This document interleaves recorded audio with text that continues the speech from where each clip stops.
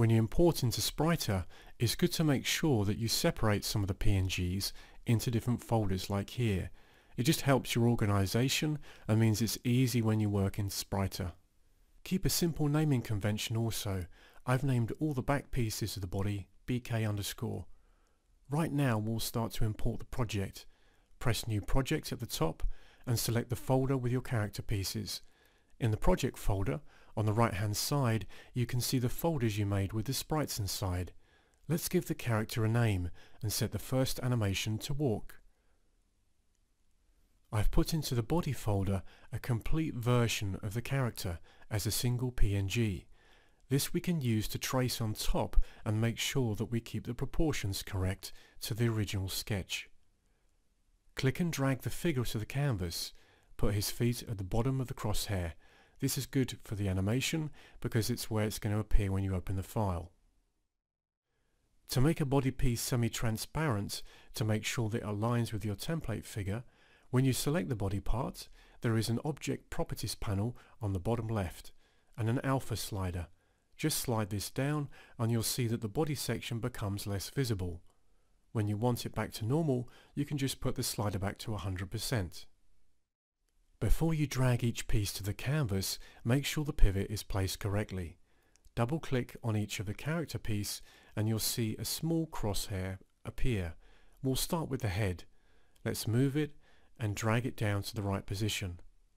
The pivot I've added here is a little bit off. I've adjusted it later. You want to actually put it behind the jaw where the neck would be underneath. Having a basic skeleton image as a reference is a good idea when you sketch and design your character, so you understand the best places to put the pivots for animation.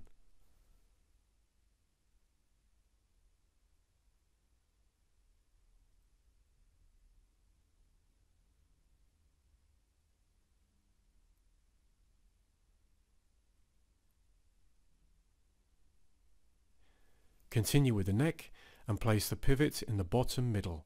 Same with the chest.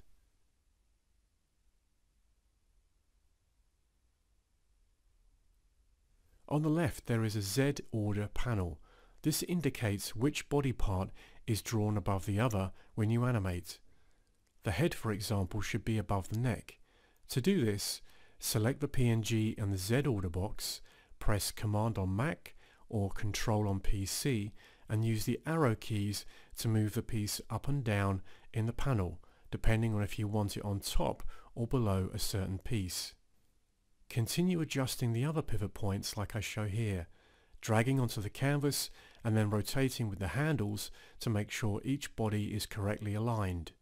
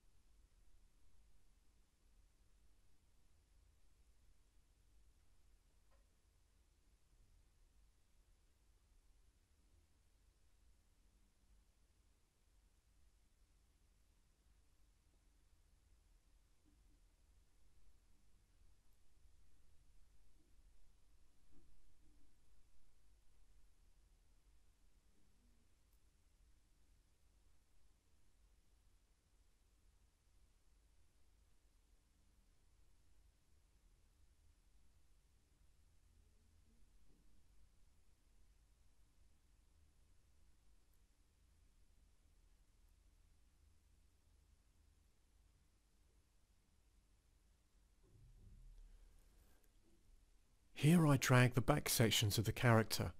It's a good idea to make sure the body parts facing away from you are in shadow. This way when you animate, you can clearly see which leg and arm is in front of the other.